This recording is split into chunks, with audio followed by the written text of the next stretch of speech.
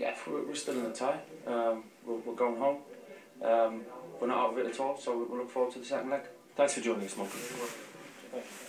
He looks about as amazed at the rest of us as what we've just seen, sort of shocked. That interview was just like the performance, flat.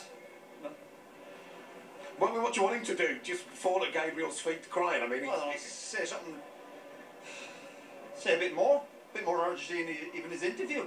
It just reflected United's performance tonight, flat, no urgency, and they keep saying, oh, well, you know, next game, for some of them, there won't be another game for them.